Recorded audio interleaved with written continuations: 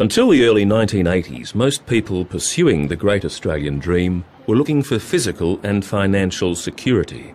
But after 1983, another reason emerged.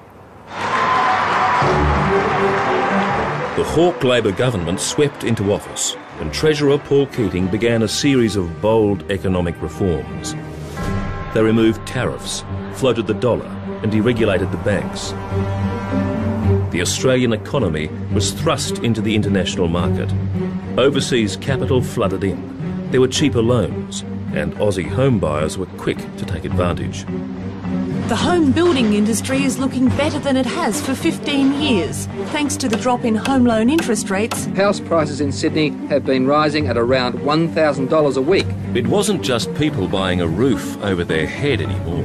Tax incentives and available cash encouraged thousands of Australians to become property investors. I'm happy to take 10 or 20 of the ride. The Great Australian Dream was for sale to the highest bidder, and the prices went up and up. In an atmosphere of mounting panic, they're buying whatever's got four walls and a roof. It's a laugh. I mean, you're lucky to get a unit. But the banks kept lending. 2 more banks today raised their prime rates. The cash kept flowing. Now, rapidly rising prices in all cities are squeezing first home buyers out of the market. And the housing bubble got larger and larger and larger. Are we all done? All finished? At the height of the hysteria, the Klintfeldts returned from overseas and made a startling discovery. We got left behind in the property market. That was the main thing. Yeah. Everything had gone up in that time that we sold our last place and been overseas. We came back with 3 children and it was very tough. And we couldn't afford to buy a house, so we rented. And because I was about 40, renting was not a secure feeling. So it gets back to that old thing that's in our mind of owning our own property. I needed to have the security of my own home again. No matter what it took, no matter how hard that was, because we did. We basically had to start again at the ages we were, and that was not easy. Unable to find a suitable house to buy, Carol and Bertel did what new home buyers have done for generations. They went to the edge of the city, bought a block of land, and started building. I basically built it myself. I had help with putting the poles in, of course. Needed a crane and the big barriers and that. A lot of work. Just about every weekend, I think, I came up on a Friday, stayed overnight, and but it was fun in a way.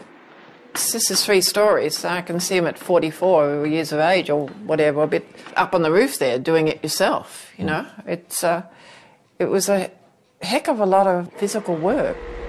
It was 1990 and the Klintfeldts were lucky. They'd bought and begun to build at a time when, for a lot of people, the Great Australian Dream had turned into a nightmare. This is a recession that Australia had to have. Australia is now suffering one of its worst ever slumps.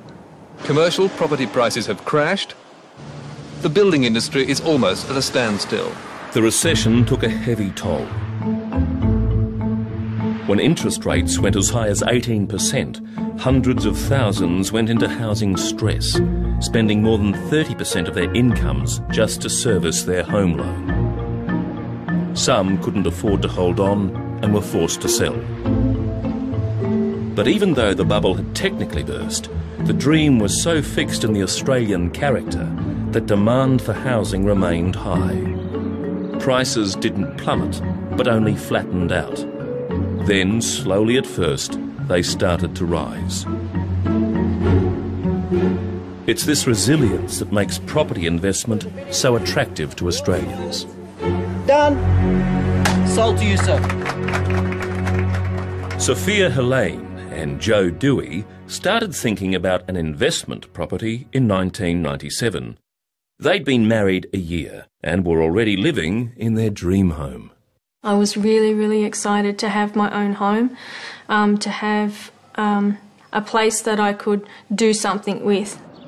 And we renovated it and we got it to like a really, really lovely level. House was probably as closest to my dream home that I came because it was a big old place on a bit of land, because I love land. 3/4 of an acre to me was almost like 10 or 20 acres to most other people, because I just loved it. 4 bedrooms, 3 bathrooms, and the beach 3 minutes away, and anybody who walked in felt the love, felt the peace in the property. It was a beautiful home to live in. Their dream home was also the base